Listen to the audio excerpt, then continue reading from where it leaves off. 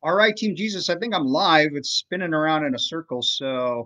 I guess back by popular demand. I'll explain a little bit what we're doing. So, we've got this new First John series coming up. So, all that really means is that the lectionary really lines up First John pretty much through the whole Easter. So, for the next couple of weeks, at least through Easter. So I think that amounts to about 5 or 6 weeks. I'm going to choose this 4:30 time spot on Wednesday because this is when we would gather for our midweek services. So I thought, well, let's shoot that 4:30 time slot and just talk a little bit about First John. So I also wanted to kind of incorporate another thing into the reading of like what we were doing as far as the devotion that was there. And it's called Lectio Divina. And you can, of course, Google that, and you're going to get about a million different responses on ways you can do that. But what Lectio, if I'm saying it right, even close to Latin, I am not proficient in Latin, Divina, is really it's a holy reading exercise. And so how I came across this, or at least, I mean, I've heard about it or read about it, those types of things numerous times before. But what really got me involved in this type of reading, or at least learning a little bit about it, was when I was at the seminary and I was taking a pastor as counselor course. And so, of course, for extra credit, when we got those opportunities, I usually took advantage of them because I needed all the help I could get out academically as far as that goes. But it was also a good learning experience. And so during pastor's counselor, Dr. Hartung, who was a PhD psychiatrist at the seminary at the time, it gave us a couple different options of what we could do. And one of those options was to actually go and be spiritually coached. And so I went to, there's a place, and I can't remember the name of it, but it's right across the river there in Illinois. There's a monastery that's there. And so of course, there's an ordained priest that would teach this, and he was kind of a spiritual coach expert. And he's the one that kind of took me through this particular process. Now, like I said, you can read a lot of different information about it, and so I don't encourage you to just Google it and go. If you're really interested in more information on this, I can certainly share this with you. I just wasn't quite sure about how much interest there would be in this per se. But it really, I mean, if I'm going to run it through just a real quick nutshell, it's like you read it, you're meditating on it, you're praying it, and you're contemplating, and you have a series of things that are going on there.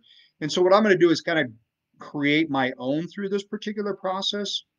Also, the first thing I was going to talk about is in the reading aspect, at least the way I was taught it, is it's just you read something over and over again. And, another good insight I think on it that I found from Pastor Ware, who's an LCMS person or LCMS pastor that wrote something for the Texas district actually on this.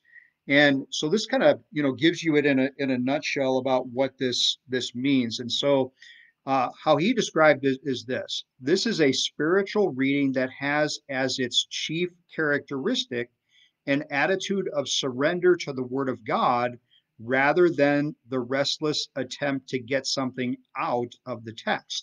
So it's kind of an interesting thing because a lot of times this is probably more of a guilty thing for pastors because, like, when we look at a text, we're like, well, how am I going to preach this? People coming on Sunday, they're going to come to hear God's word. How am I going to preach this text? As opposed to, if you're catching this slightly, and this is the way I was kind of, taught through this particular process, is how is the text reading you individually? And you see, this becomes much more devotional in its approach.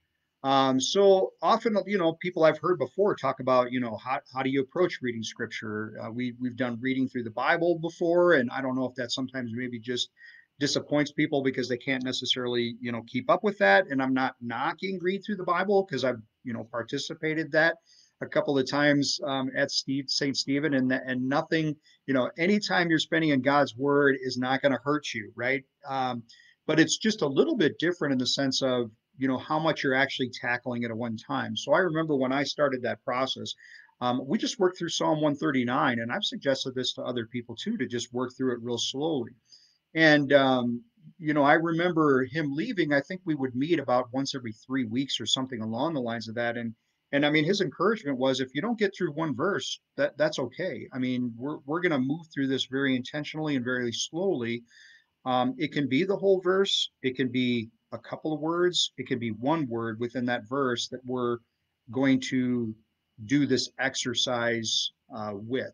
And so I found it very cool, especially when you started to try to let this text read through you. And again, I'll explain a little bit more of this on the Wednesdays when we gather at 4:30 a little bit more, and we'll construct my own little, Pastor Joe's Lectio Divina, so to speak, and we'll work through that kind of thing. But I do think the experience was very beneficial for me.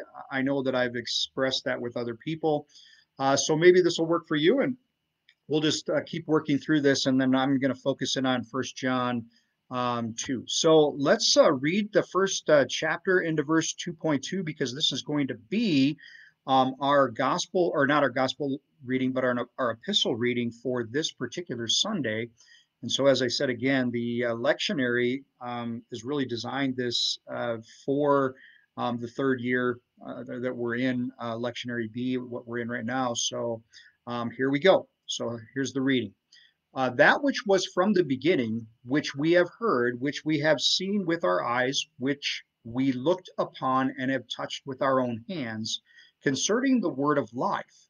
The life was made manifest, and we have seen it, and testify to it, and proclaim to you the eternal life, which was with the Father and was made manifest to us. That which we have seen and heard, we proclaimed also to you, so that you too may have fellowship with us. And indeed, our fellowship is with the Father and with his Son, Jesus Christ. And we are writing these things so that our joy may be complete.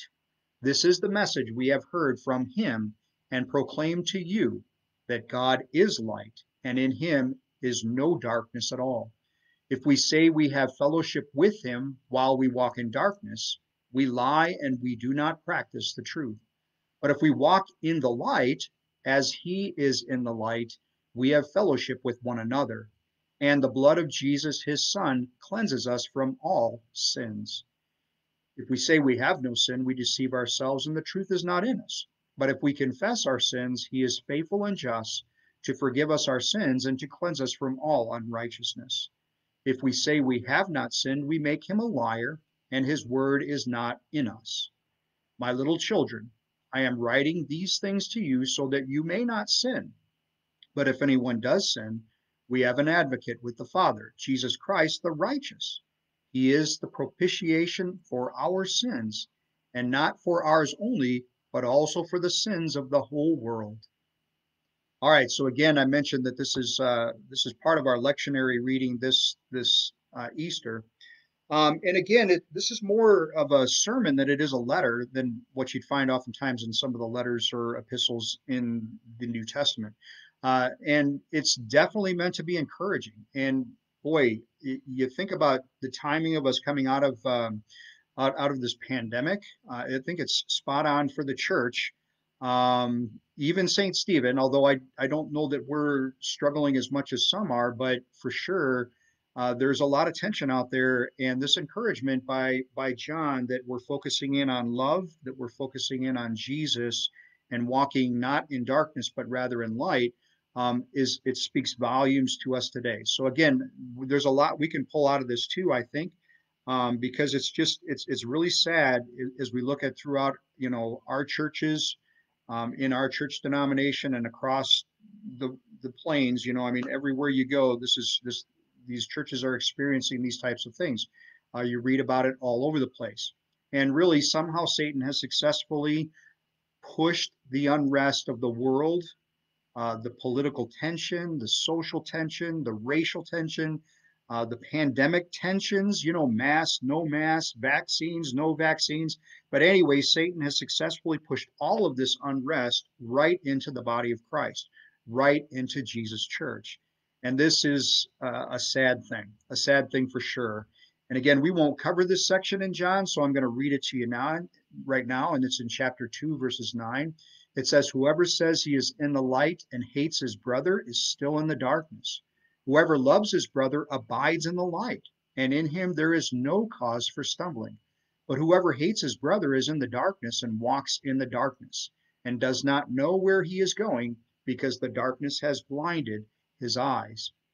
All right. So again, as I think back through this discipleshiping journey that we've started, through this pandemic and worked on, one of the primary goals of the discipleship journey is you actually begin to disciple somebody else to follow our Lord and Savior Jesus Christ, is to form these fellowship groups or these life groups.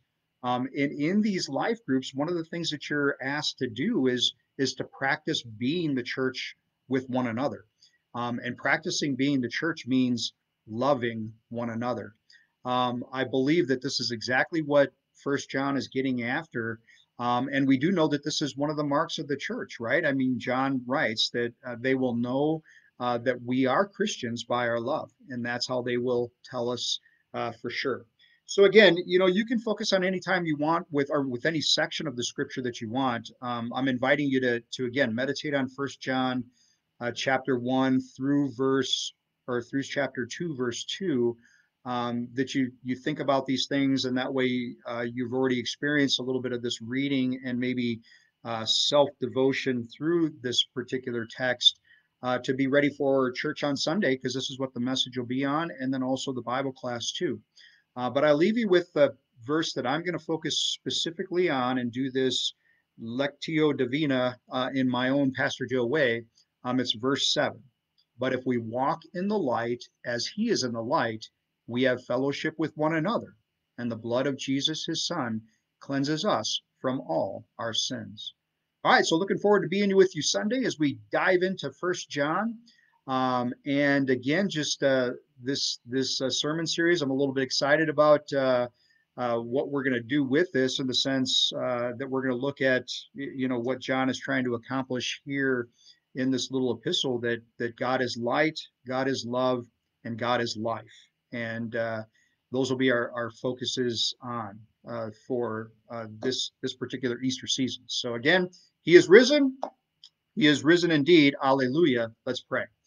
Gracious Heavenly Father, again, we walk in so much darkness in this world. And so we pray that you would just continue to shine the light of Christ in and through us and in this world. We ask this for the sake of Jesus, our Savior. Amen. All right, guys, we will see you soon. And take care. Have a great rest of your afternoon.